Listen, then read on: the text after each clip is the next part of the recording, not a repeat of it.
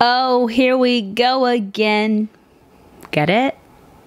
Okay. The Tortured Poets Department by Taylor Swift picks my reads for the week. Song number 1, I Can Do It With a Broken Heart. My new anthem, apparently. I chose One in Rome by Sarah Adams. Pop star with a broken heart, finding love in a small town romance. Song number 2, Fortnite with Posty. I love him. I love you, it's ruining my life. I touched you for only a fortnight. Epic lyrics, y'all. I thought of Addicted to You by Krista and Becca Ritchie. Lastly, Down Bad. If I can't have him, I might just die. It would make no difference. 100% made me think of the romance and Tell Me Lies by Corolla Lovering. Does it work? We'll see. Okay, let's read.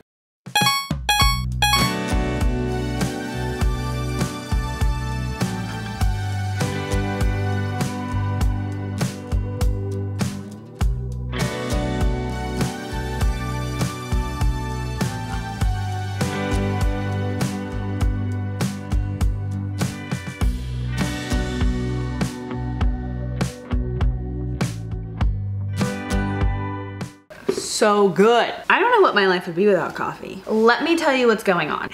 Because your girl is struggling a little bit. I had this video idea and I'm executing it. But I think I'm in my first ever reading slump. I'm struggling to read. Like, I cannot for the life of me get myself to read. Well, I started One in Rome last night, finally. Like, I got myself to like sit down and read, but I only read like 30 pages. What am I saying? I don't know if it's the book or if it's me, but I can't get into it. So today is Sunday. I have time to read. Now, to be fair, the past 2 days, I did not have that much time to read. Like, I didn't, but I had my night. Thursday night, I got in bed and I was like, I'm gonna start One in Rome. I opened it up, I read one sentence and I closed the book and I was like, I can't do it. And then Friday, I didn't have time to read all day, but Friday night I got into bed and I was like, it's pretty late, but I think I can get an hour in of reading. Sat down and I read like 2 pages and I was like, I'm not feeling this, and I closed the book. And then last night, Saturday night, to be fair, I got into bed at like 11:30 p.m. and I was like,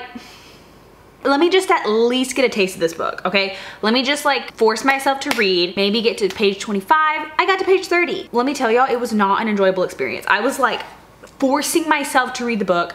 I was not vibing. I was not enjoying it. I could only get myself to get to page 30. That wasn't even for the sake of like time or the fact that I was tired. It was just because I wasn't into the book. I don't know if it's the fact that I'm just not feeling cheesy romance right now. Like, that's just not what I want, and that's what Sarah Adams is giving me, because the book feels like a Hallmark movie. Or if it's that I'm in my first ever reading slump. I've never been in a reading slump before, because I would say I'm like newish to this reading journey, to being a book girly, to being a part of this community. So I would say I really got into reading last December and we're only in June. Anyways, I'm rambling and you probably don't even care, but I just wanted to update you guys because it's been a few days and I've only gotten to page 30 of One in Rome. I told myself I'm gonna like finish the book today. I'm gonna like sit down, force myself to read, and my goal is to finish the book. I just got off of reading a bunch of fantasy series and I think this might be Holly Black's fault. I was so into The Cruel Prince. So I just wanted to document that I'm in my first reading slump ever. Hopefully one of these books will get me out of it, because I have this book and then 2 more books to read for this video. And if I'm honest, y'all, I'm not excited for any of them. The timing of this video couldn't be worse, but I'm committed. I already started and I have to see it through. If I wasn't reading for a video, I would definitely just DNF One in Rome. Maybe pick it up back later. And this is the first Sarah Adams book I've ever read, so that kind of blows. Oh, I got to page 34, not 30. Okay, what this book is about, what I can tell you by being on page 34, but I think I pretty much got the plot. This book follows Amelia Rose. Her stage name is Ray Rose. She is a pop star, like she's in a rut. And we don't know like the specifics. I don't know if it was heartbreak. I don't know if it's just like her career. So she decides to escape and take a mini vacation to Rome, Kentucky, which apparently is like a couple hours out from where she lives. Now, y'all, I was so excited to get the Rome, Europe setting. So when I found out it was Rome, Kentucky, I was a little disappointed. So she is driving to Rome, Kentucky. That's how the book literally starts.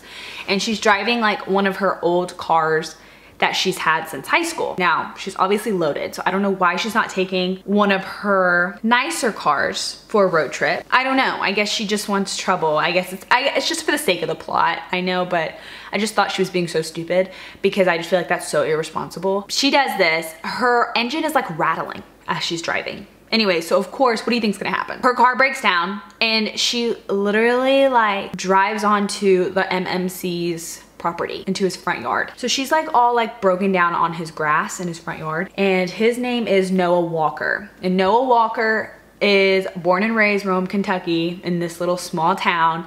He owns a pie shop that's called The Pie Shop. All we know from him is he's like anti-relationship because his fiance broke his heart, and so now he's like, I'm done with women, you know what I mean? He's kind of a grump and he's okay, but then once he finds out that the woman who ruined his front yard is Ray Rose, a celebrity, he like, his whole demeanor changes and he just gets like so closed off and he's just like done with her, like right when he figures out that she's Ray Rose. So this is obviously like sunshine meets grumpy, like grumpy meets sunshine. It's so weird because at first she's like so timid and he goes out to the car and he's like saying, you need to get out of your car because your engine's smoking. So it's from her point of view. She's like, I'm not getting out of my car because he might be a murderer and try to kill me. She sees him in her headlights and she's like, oh my gosh, like he's so cute. He's like Kentucky Ken. He goes back into his house. He calls this lady named Mabel, who was his grandmother's best friend but is like his second grandma, and he's like, will you talk to this girl in my front yard because she won't get off my property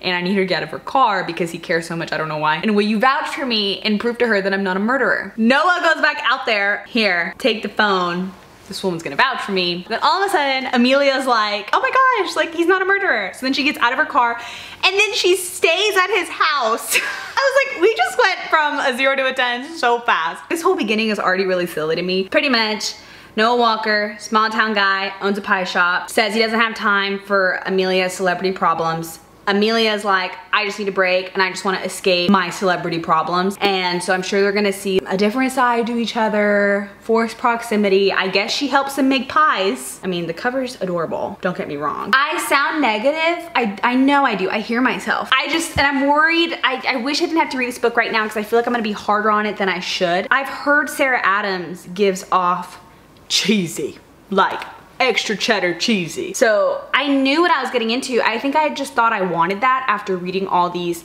high stakes fantasies. I'm just gonna try to finish this book and go into it more with an open mind and less negative. And I'm just hoping like these characters will grow on me. I forgot to say, this is a retelling, like a modern retelling of Audrey Hepburn's movie, Roman Holiday.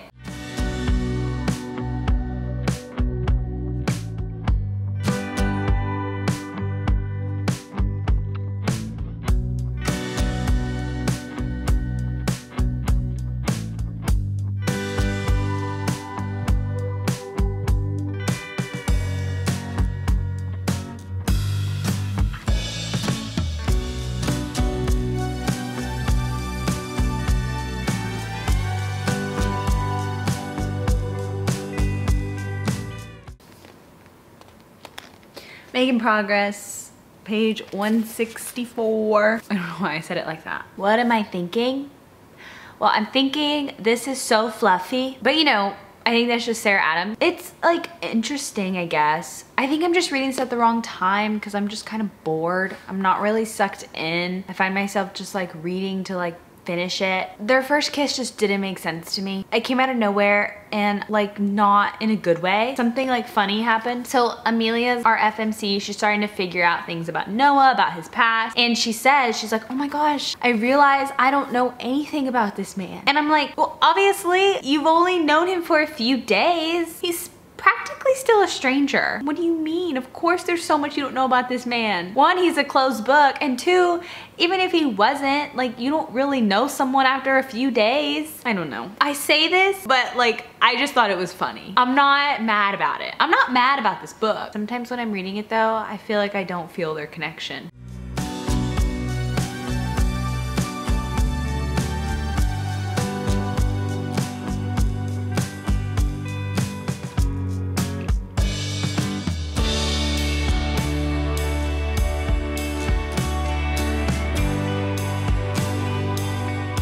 But I finished When in Rome.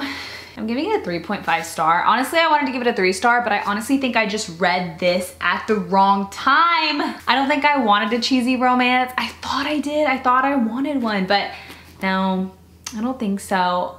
And this was just like really cheesy. There were moments, y'all, where I had to like set the book down and look the other way because it was borderline cringy.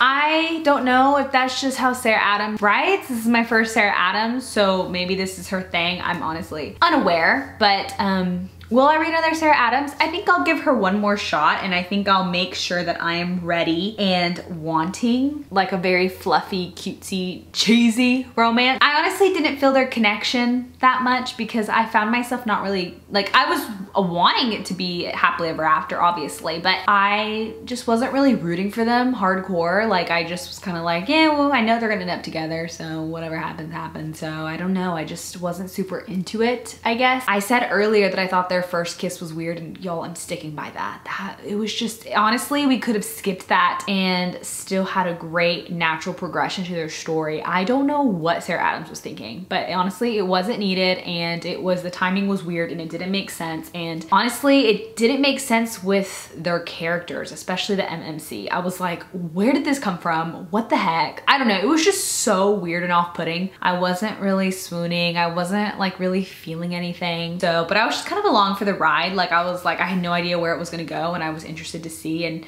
there was like a little bit of a twist, which I enjoyed. I thought that was, I don't know, I felt like a couple parts in their monologue, it was very, very repetitive. I was like, okay, you've said this before, like, we get it. So yeah, it was okay. You just have to kind of take it for what it is, you know? And I knew it was gonna be cheesy, so that helped, right? And I didn't have super high expectations, so that also helped. Despite me being disappointed that it wasn't in Italy, I liked the small town of Kentucky, Rome. It kind of made up for it a little bit for me, and small town's always just kind of fun. But yeah, this 100% felt like a Hallmark movie. Anyways, that's all I have to say on this. I started the book. Let's talk about the plot first before I go into my thoughts, of course. Okay, so I feel like the plot of this book is pretty simple and straightforward. So this book follows Lily and Lauren, but he goes by Lo. Lily is a sex addict and Lo is an alcoholic, and they have known each other, I don't know the exact age, but since they were children, they grew up together. Both were born into wealthy families. Lily's family owns a soda company called Fizzle, I believe, and then Lo's family owns a baby product company. They both discovered each other's addictions, I want to say in high school or middle school. They made a pact to hide each other's addictions from each other's families. They decided to fake date. For Lo, he's fake dating Lily so that mostly his dad will believe that he's getting his life in order, and him dating the infamous Lily Calloway, because their families are friends, it'll kind of like shape him up, because his dad was threatening to send him to military school because he was flunking all his classes, and his dad was discovering that Lo was drinking. And then Lily is fake dating Lo so that no one will discover that she is sleeping around with a bunch of guys, because why would she be? She has been committed to Lo for 3 years. Yeah, so they have been carrying on with this charade for 3 years. We follow them in the present, which is college. And of course we get some flashbacks to get some better understanding of why they are the way that they are, you know, why they struggle with these addictions, why they made this pact, what their families are like. So yeah, that's the plot. Very simple, and we're just following them. They both attend the same college. They live in an apartment together. My thoughts so far, it's okay. I don't know what it is, but books just aren't hitting for me right now. I'm not really eager to read. I think I'm just in a slump, and no book so far has taken me out of my slump. It took so much effort just to get to page 118. I don't know why. I feel like so far it's just been like world building and character building. Like nothing has really happened. Maybe more will happen in the second half. You know, I'm not even halfway through, so maybe I shouldn't speak so soon, but so far we're meeting all of Lily's sisters. I feel like the authors are introducing Lily's sisters because they have their own spin-off series. We're getting to know Lily and like what her lifestyle looks like with this addiction, and then same with Lo. This is only from Lily's point of view, you know, so we're not getting a lot of insight into Lo and what his life looks like, but you get an idea, right? Because Lily and Lo are pretty much like always together. I feel like it has a lot of potential. Like this story has a lot of potential. These characters have a lot of potential. It's kind of giving off Gossip Girl vibes. I don't know why. I think because their wealthy upbringing, you know, their rich parents, their lavish lifestyle. And I hear that it gets better. Like you just have to maybe get through the first book. I don't know.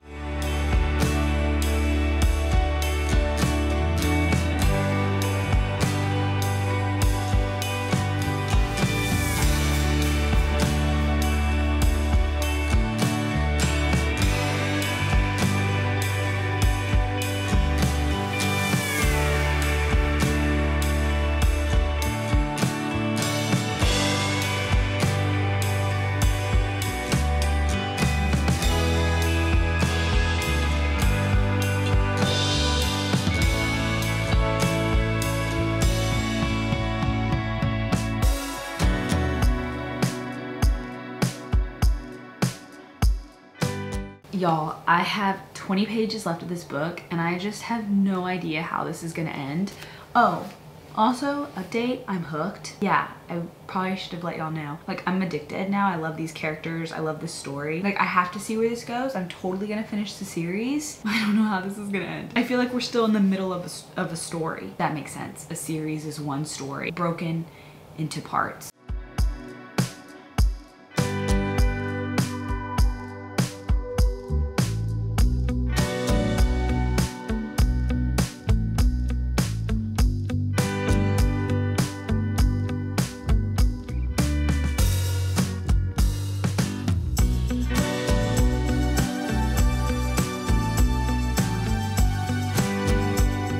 So I finished it. I can already tell you, not 5 stars, but once this book picked up, it kept my interest. And this became like a whole world. Characters that I am now obsessed over.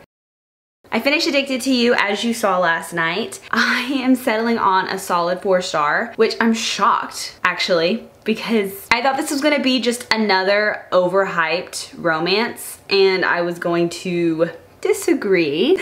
I'm obsessed with Gossip Girl. I rewatched that show over and over throughout high school. I couldn't get enough of it. I probably rewatched it at least 8 times. I'm not kidding. Like, I would never get bored. I would never get sick of it. This kind of gives off Gossip Girl vibes if the main characters were struggling with addictions. This book does not glamorize addiction. When the authors go over, they're honest about it. Even when they're not ready to come to grips that they do have an addiction, they know that they are struggling with something that does not make them happy and something that they wish they didn't deal with. So I do want to make this clear that this is not 5-star literature in the sense of the writing. You know, like, this book is not deep really or profound.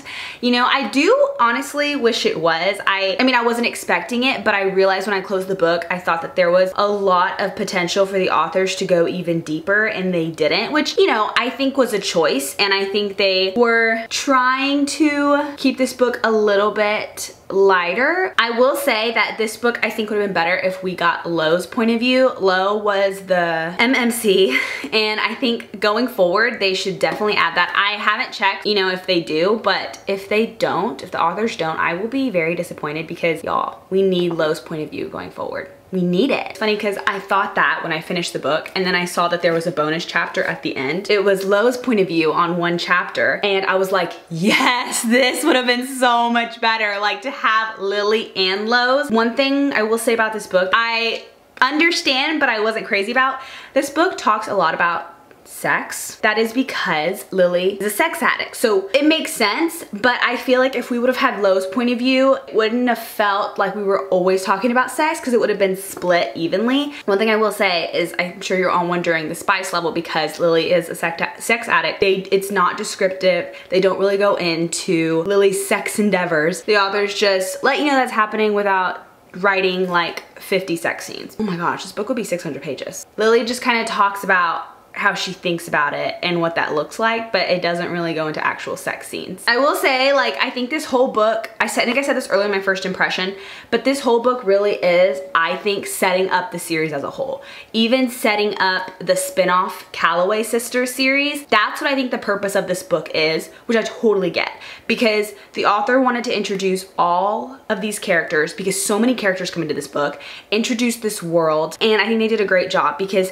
I can already see where this series is gonna go. I think it has so much potential. Every time a new character came into this book, it got better and better. Yeah, I see the potential in this series, and I will definitely be finishing this series because I already got attached to a lot of these characters. I especially got attached to Lo and Lily. The authors are really taking time to world build, character build, so the first half is a little slow. And I think honestly, this is truly what I think. If I wasn't in a reading slump, the first 100 pages wouldn't have been that bad for me. But yeah, I had to push through. So yeah, I fell in love with this world because of these characters. The author did a great job, but I will say, one, you have to know what you're getting into. This is a book about a bunch of spoiled rich kids with spoiled rich kid problems. Lo and Lily's relationship is pretty toxic. Two, these characters already do give off toxic vibes, even the side characters. Yeah, and the ending left me satisfied, but wanting more. Yeah, I just think it's gonna get better and better. I think there's so much potential with this series.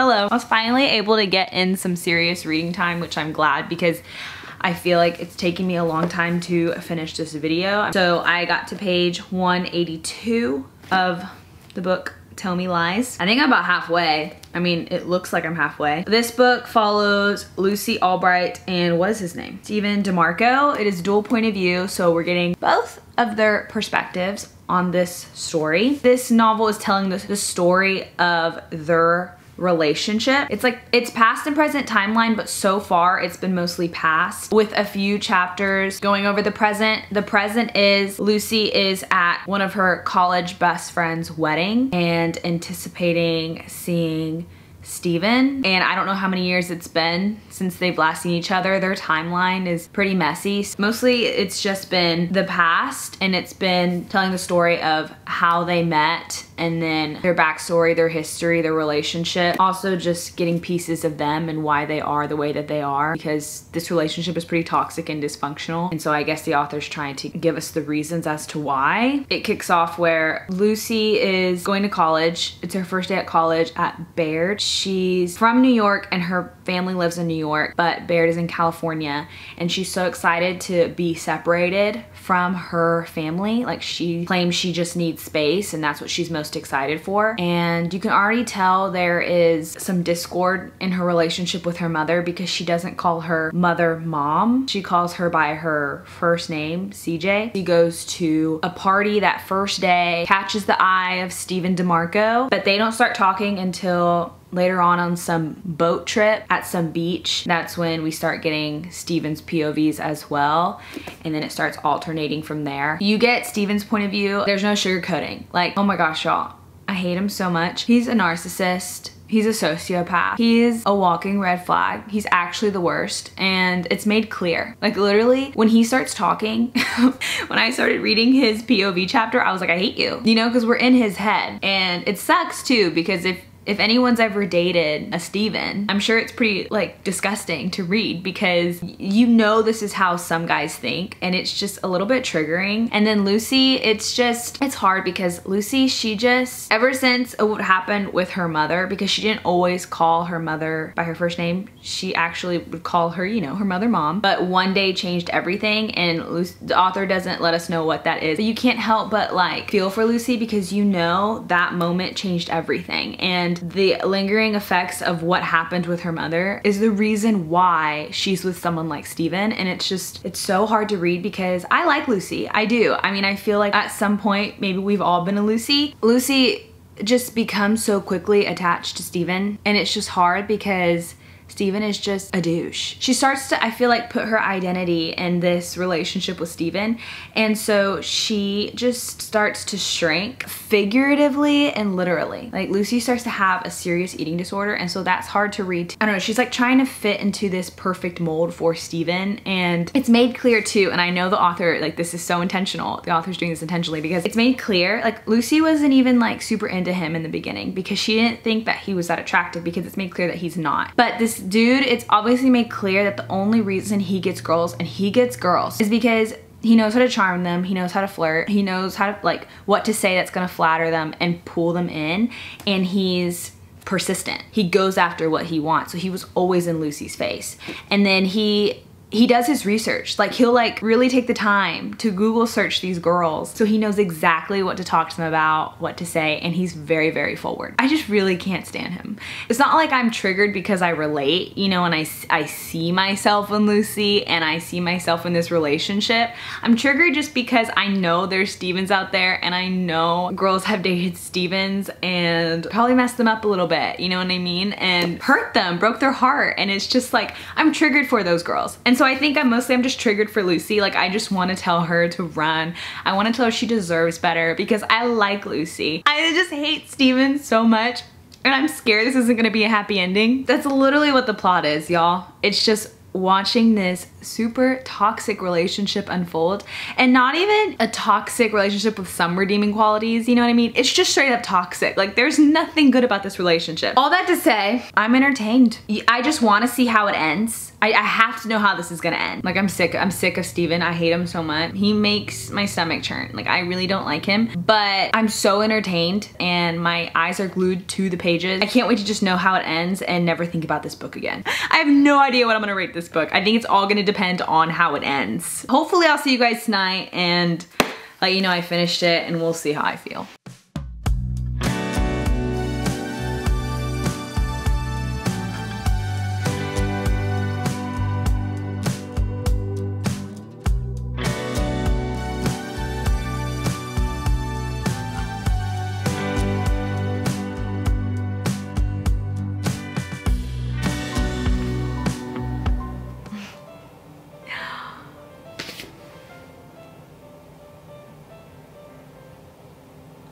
I don't even know what I feel. I don't know. I'm sort of speechless. Why did I kind of love that? I think I loved this. I'm feeling all sorts of things.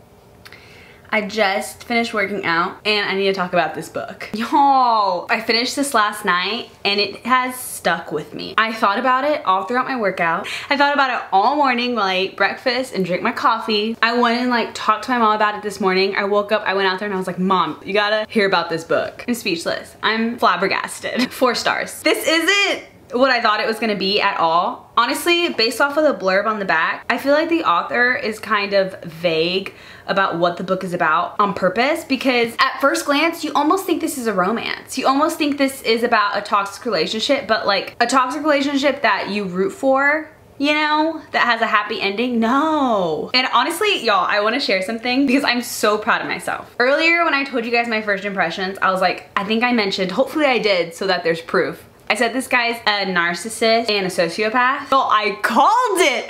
I called it because Lily goes to therapy. She talks to the therapist about Steven, and the therapist was like, he's so clearly a sociopath and a narcissist and a sadist. And I was like, how did I call that? Like, I was like, I'm good. I'm good. Anyways, I just thought that was funny because I was so proud of myself that I was able to correctly identify what this dude is. And yeah, Steven is haunting me. I was working out this morning and I was thinking about Steven. And I was like, oh my gosh, this guy's haunting me because all I can do is think about this crazy dude and how much he freaked me out. He's freaked me out, and he freaked me out because, you know, there's a lot of people like Steven, which is scary. And so honestly, I feel like if you've dated a guy like Steven, honestly, this might be a little bit triggering for you. Or it might be really therapeutic. I don't know. I mean, the dedication is to anyone who's dated a Steven. Kind of triggering. Gonna probably stick with me. I'm probably gonna think about this book for the rest of the week because I can't stop thinking about it. I'm so glad I read it though. I really am. And I'm so glad I went into it blindly. I looked it up, but it was classified as a romance and a thriller. I wouldn't classify it as romance. I don't want to say much because I think you should really just read it and go into it not knowing anything, because there's even like a mystery vibe to it as well. It's weirdly really good and entertaining. I wanted to throw the book and rip my hair out, but I couldn't stop turning the pages. I was so entertained. Not to get too serious, but I think like every young woman should read this book because I honestly think I will never forget this character, Steven, and seeing the way he thinks, you kind of get an idea of how narcissists and sociopaths like him think, like their brain process. Kind of scarring, kind of triggering, but it's good because you'll never forget it. I think it'll help you identify even the smallest signs. I just know this dude's gonna stick with me forever. Honestly, it was a little educational, not gonna lie. I don't know. And I love Lucy, I truly did. She was great at carrying the book on her part. Her POVs were great, and I felt she was very likable. I saw some people say that they did not like Lucy. I think liking Lucy helped me because it leveled out the creepy Steven POVs. I think we could all be a Lucy. I mean, she met Steven when she was 18, y'all. She was so vulnerable. And once you like learn about Steven and you like see how he thinks, he picks out women like their prey. So he knows which ones are vulnerable, and he knew Lucy was emotionally vulnerable. Yeah, it's not a romance. It's very entertaining, but I honestly, y'all, I think this got me out of my slump, and I will never forget this book. It was kind of scary, I'll be honest. And I think the cover is super cool and creative. That deserves some credit. I think this was her debut novel. I loved her writing. It was actually pretty profound and deep. I was annotating a lot of stuff in here, highlighting stuff that I wanted to keep with me. I'm like really impressed with this book. I really am. The more I think about it, the more time passes, I really love it. I could see myself bumping up my rating. I will say the only reason I kept it at 4 stars is because it started to drag. By page 300, I was over it. I was done with Steven. I was tired of it. I was just over everything, and I can't go into that too much because that'll spoil Lucy and Steven's relationship, but I was just sick of it. It felt like we were going in circles. It felt like it was a repeat over and over, and I think the author did that intentionally because it's very realistic, you know? I think she wanted to show that how attached Lucy was to Steven. A part of me thinks like the author should have cut it down 70 pages, but then another part of me is like, I don't know. I think I was supposed to be done with it and supposed to be irritated and frustrated. Honestly, I could see myself changing my rating on Goodreads to a 4.5. I'm not kidding. I know. I'm a little confused too. I mean, honestly, I want to look more into this author and see how she did her homework for this book, because how was she able to write Steven's POV so well? Like, how does she know how a narcissist and sociopath thinks? It felt so real. So I'm definitely gonna look more into this author, and I will definitely would read another book by this author. I liked her writing. It was clear, entertaining, easy to read. It was out at a great pace, and some of these quotes were killer. That's the end of this video. So thank you for watching if you did. That's all your girl has to say for now. I'll see you guys next time.